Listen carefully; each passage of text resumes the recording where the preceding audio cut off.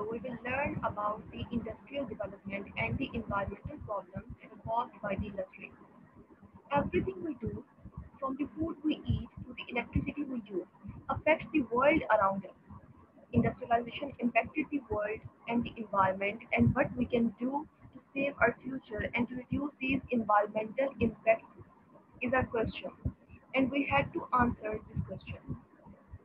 As we know, early 70s to 18 and then 19 and then 21st century इस पूरे era में industries की revolution हुई, उनकी डेवलपमेंट हुई due to the world population and the increasing demands of the industry.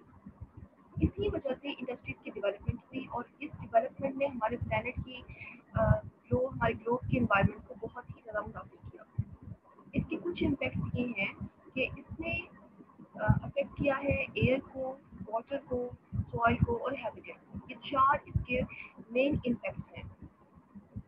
अगर हम air की बात करें तो एयर पॉल्यूशन में नंबर वन जो कॉज होता है वो ड्यू टू इंडस्ट्रीज है। इंडस्ट्रीज में burning of fossil fuels is the main issue, and the smoke generated by the industries. Both of these things are released in the air, which causes air pollution in the world. If we discuss water, then water pollution is caused by the factories, toxins, and the waste that are released by the factories. वो toxins जो release होते हैं factories से वो इन तीन forms में हो सकते हैं, आइदर इन सॉलिड और लिक्विड और इन गैसियस फॉर्म। इन तीनों फॉर्म्स में रिलीज होने वाले ये टॉक्सिन्स, ये वेस्ट मटेरियल्स इजीली डिस्पोज कर दिए जाते हैं ऑन द वाटर, या फिर कोई नेचुरल वाटर रिसोर्स हो वहाँ पे इनको डिपॉजिट कर दिया जाता है, जो कि एक अच्छा अमल नहीं है। ये टॉक्सिन्स ऑब्वियसली उस साफ पानी को पोल्यूट कर देंगे और वाटर पोल्यूशन कॉज करेंगे, and also cause pollution in the soil. Industries में कुछ ऐसे टॉक्सिक केमिकल्स, कुछ टॉक्सिक मेटल्स रिलीज होते हैं in the form of waste और in the form of the toxins, जैसे कि लेड है। ये मटेरियल्स डिस्पोज कर दिए जाते हैं इन द सॉइल, जो कि कॉज करते हैं सॉइल कंटेमिनेशन। और ये कंटेमिनेशन, ये कंटेमिनेटेड सॉइल काबिल नहीं है कि हम इस पर क्रॉप ग्रो कर सकें। तो इस तरह से सॉइल कंटेमिनेशन भी हो रही है। Number fourth point is habitat. As we know, industrialisation किसी भी जगह पे अगर की जाती है तो वहाँ पे डिफॉरेस्टेशन की जाती है, यानी कि वहाँ पे फॉरेस्ट को कट डाउन कर दिया जाता है। अगर दरख्तों को काट दिया जाएगा तो हम एक नेचुरल प्रोसेस, इन्वायरमेंटल पोल्यूशन को कंट्रोल करने का, इस नेचुरल प्रोसेस को हम डिस्ट्रॉय कर रहे हैं।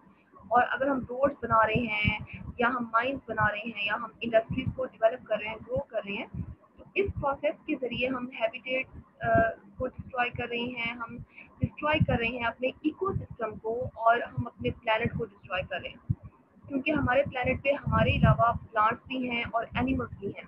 तो इस तरह से हम अपने सराउंडिंग को, अपने इन्वायरमेंट को पोल्यूट कर रहे हैं by developing industries instead of the forest, और डिफॉरेस्टेशन कॉज कर रहे हैं। इसके कुछ सोल्यूशंस हैं।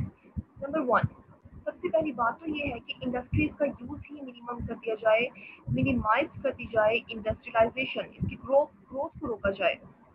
नंबर टू, कि अगर हम इंडस्ट्रीज बना रहे हैं, इंडस्ट्रीज बनाना हमारी मजबूरी है, हम इसको मिनिमाइज नहीं कर सकते, हम किसी हद तक इसको रोक सकते हैं लेकिन इसको मिनिमाइज करना मुश्किल है। लेकिन अगर आप इंडस्ट्रीज ग्रो कर रहे हैं तो याद रखें कि इंडस्ट्रीज के बाय प्रोडक्ट्स जो प्रोड्यूस होते हैं वहाँ पे वो कुछ ऐसे हों जिसमें पॉल्यूशन कॉज ना हो, या अगर बाय प्रोडक्ट्स प्रोड्यूस हो भी रहे हैं तो उन टॉक्सिक कंपोनेंट्स को सेफली डिस्पोज किया जाए, प्रॉपर डिस्पोजल किया जाए। ऐसा ना हो कि हम उसको कहीं सॉइल में डिस्पोज कर रहे हैं या हम कहीं उसको वाटर में, साफ पीने के पानी में उसको थ्रो कर रहे हैं।